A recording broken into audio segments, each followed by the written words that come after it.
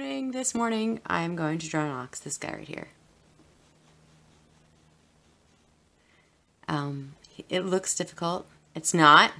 So get some pencils. I'm going to do it with a red pencil today. And let's get started. Okay, so the first thing that you're going to do is draw a U. Now, if you have a lot of room, make that U big because this U is going to be the horns and they are so much fun to draw. So I make a big U like this. It's kind of mooshed out this way, but that's it. Okay, so the next thing to do, it reminds me of a piece of bread. So if you want, you could connect it. You can do like a C shape this way and a C shape this way, sort of C. It doesn't totally finish, and then you're going to connect it with a dip in between. And then for the bottom half of the bread, which is not really bread, but it's a head, you're just going to come down like this. See? It looks like a piece of toast, doesn't it? Okay, I might be hungry. Okay, so the next thing that we're going to do it looks like an indent for the eye, but it will fill out. So right now it might bother you, but honestly, it will fill out, I promise. So we're just going to come in. So now you're doing a C shape this way and a C shape this way. Okay, now inside of that C shape, you have a V.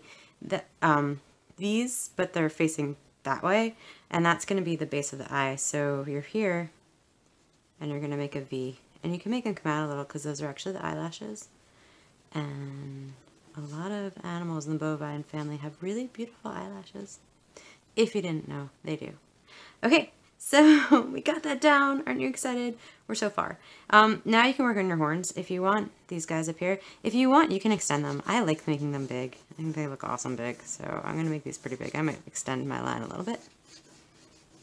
And they're coming from this, like, that top of the toast.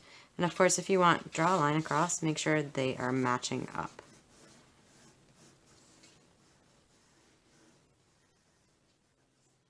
Like that. Okay. Next thing we're gonna do is two lines that come in. This is for like the cheeks of the ox. So you're gonna come in like that, in like that. You can start how it started to feel like an ox. And then we're gonna do the body shape. Now I'm not drawing the whole body, so I'm just kind of doing the sides. So I'm gonna come down, I'm gonna come here.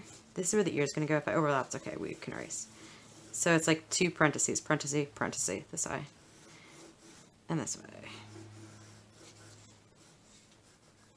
Okay, you ready? We're doing so awesome. We're going so fast. Okay, so you're right here with me, right? So what we're gonna do with the ears, I love furry ears. So let's start as it connects to the head, and it's gonna look like two wrinkles. So you can do kind of like it's an upside down J, and its little friend, and then I'm gonna do one right here, upside down J, and its little friend.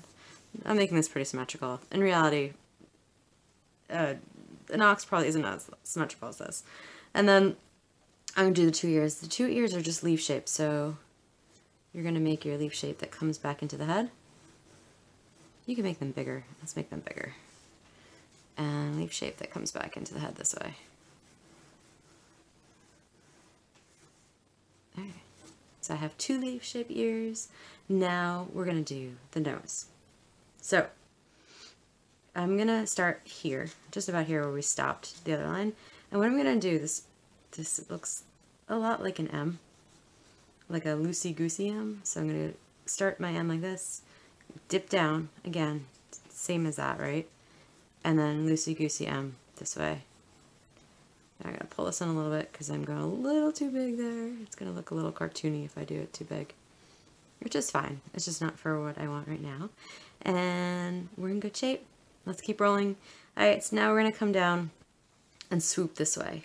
Now, they have a mouth. So I'm just going to, okay, let's think. It's a curve this way, and it connects. So this whole thing kind of looks like a jelly bean or a kidney bean, maybe? I don't know. It looks kind of beanish to me, but I don't know. So, and then we're going to do the bottom lip. So if you want to do, for the bottom lip, you're going to go, I do this part first, so it's like a straight line, and then I'm going to connect this way and connect that way. Alright, we're almost done. It's the final countdown. So inside of here, inside those V's, we're going to fill those out, and those are the eyes. So you're going to just make a curvy line this way and a curvy line that way. And then we're doing the nose. The nose is super easy. You're going to make a big letter V, like that.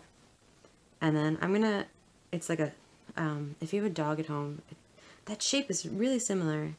Our dog, we must look so strange to dogs. So it's a curve, it's kind of like a, it's a teardrop. That's what that is. A teardrop this way and a teardrop that way.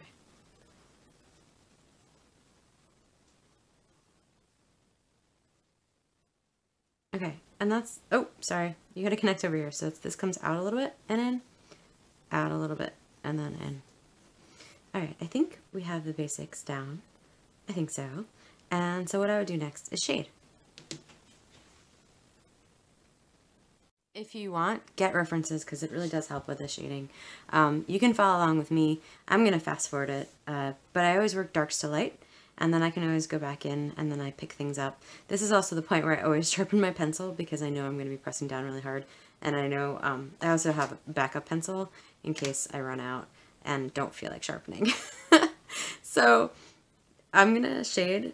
I definitely say look at references. I'm going to use my own drawing as my reference for this one. But the tips of the little horns are very dark at the end, lighter, lighter, lighter. The ears are quite dark, and the body is dark to bring that head forward. So I'm going to do it the way I did it before, because I will. And you can do that, or you could look at references of other oxes, and there are quite a few amount of references online. So I'm going to get started.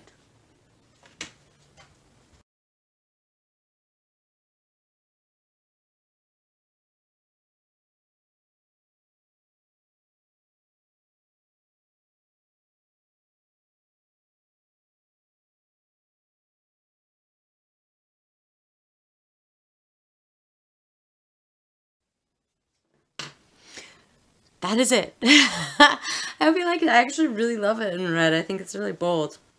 Really cool. I hope you enjoyed it, and I hope you enjoyed yours too. And I'll see you next time. And remember, just keep drawing.